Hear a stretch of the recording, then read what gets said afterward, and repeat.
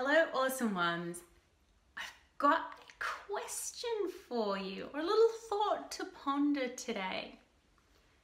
What if I told you that 3 years ago, I was an absolute tech phobe? The thought of teching in my business freaked me out. I know, right? And here I am teaching people how to run online courses, running online courses, doing video, like all of the stuff and the things that is techie in a business.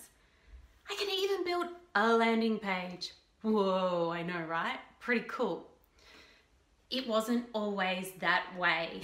It really wasn't.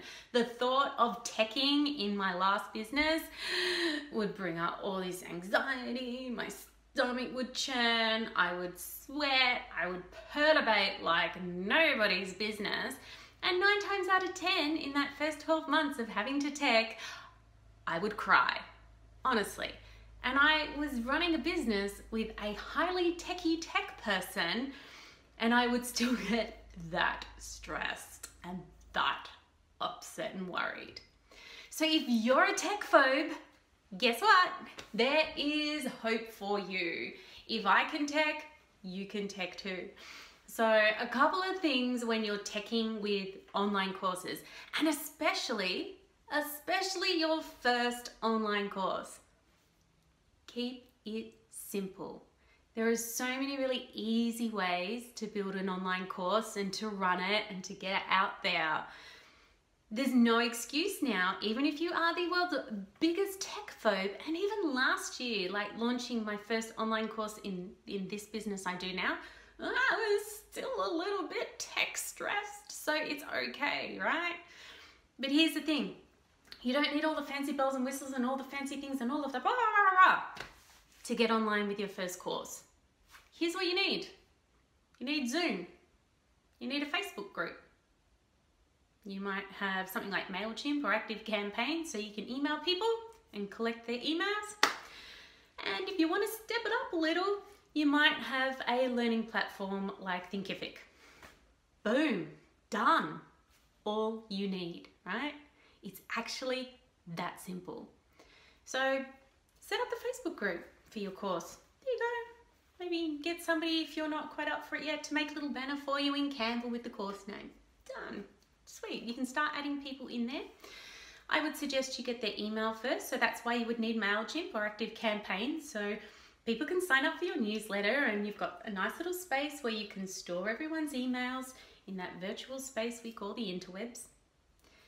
Sign up for Zoom. You can get the $15 paid one, which means your calls can go as long as they need to, or you can use the free one. Thing is, with the free one, you only have 45 minutes before it cuts out.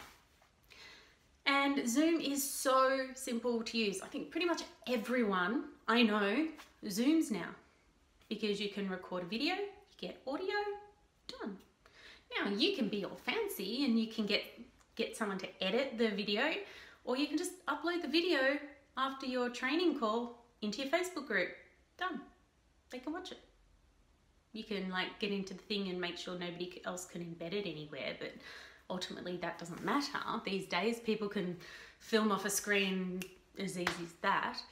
So it's really that simple. And then you can get a free Thinkific platform and just upload the video into there. So there's no excuse. If the tech is the thing that is holding you back, there's actually no excuse because it's really, really easy.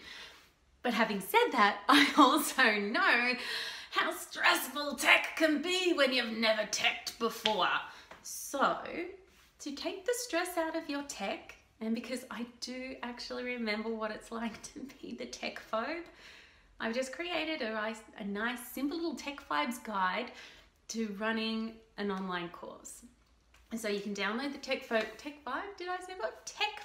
guide to running an online course. So it's going to have your Facebook, your Zoom, some little tips around ActiveCampaign or MailChimp. I hear everyone's moving to ActiveCampaign.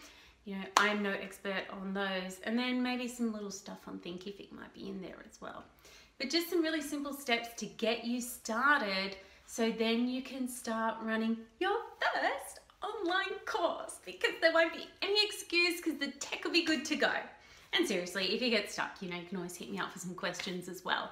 And if you're still stuck, I know some really, really good tech people that will definitely be able to help you out. So grab the Tech Phobes Guide to running online courses. Hit me up if you need any more help, but please, we need your message out there in the world. You've got something really, really important to share. And if tech is the thing that's stopping you from reaching out and working with one-to-many as opposed to the one-to-one that I imagine you're doing now, it doesn't need to.